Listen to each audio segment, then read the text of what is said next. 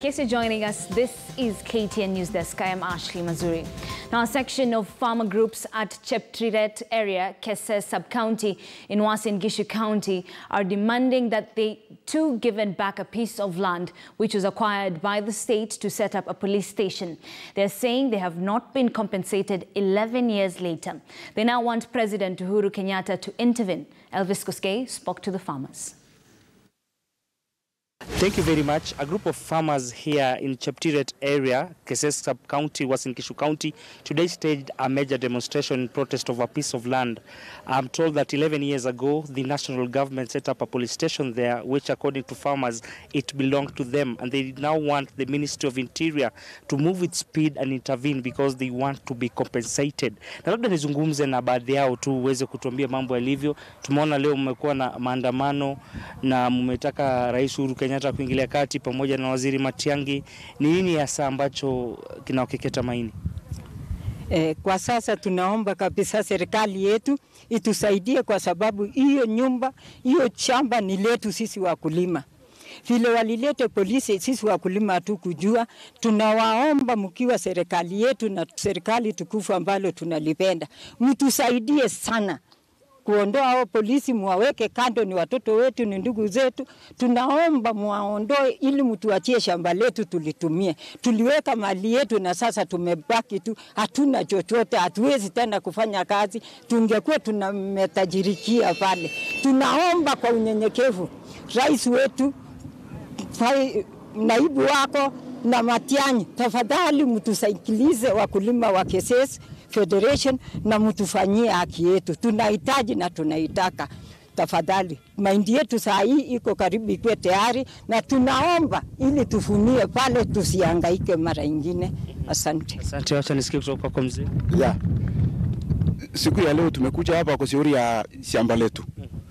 Shamba letu imekuwa na shida sana. Tumefanya kazi, tumekutanika wakulima 4,200 na tumesanyika. Tulikuwa tunataka tujenge nyumba ya kuweka mahindi na kuuza fertilizer na ya chakula ya ng'ombe.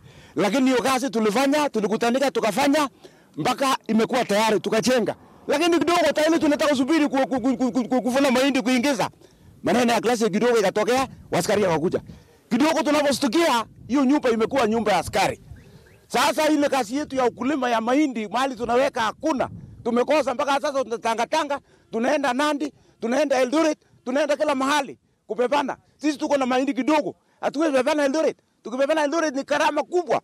Kwa hivyo sisi tunasema kwa nini serikali inachukua ploti yetu, eka yetu moja pamoja na nyumba? Badala serikali kutusaidia sisi, unaanza kunyanyasa sisi, kuchukulia sisi mambo. Kwa hivyo sisi tunasema serikali ikiongozwa na mtukufu rais pamoja na deputy president, tafadhalini sana pamoja na minister Waziri Matiang'i, ondoe askari. Si kumaanisha hatutaki askari, lakini waweke kando, nyumba yetu ipatikane, tufanye naye kazi. Hapo sasa wakati ya mahindi karibu ivunwe. Sasa tutavuna, tutaweka hapo. Mwaka 11 tumekuwa na shida na hatuwezi kuvumilia tena mwaka mwingine tukue na tabu. Tunataka mwaka hii tafadhali mtuondolee askari. Asante sana, wacha nimalize nawe. Bwana Elvis, tunashukuru na KTN Live tunashukuru. Hii ni federation ambayo ilikuwa kubwa.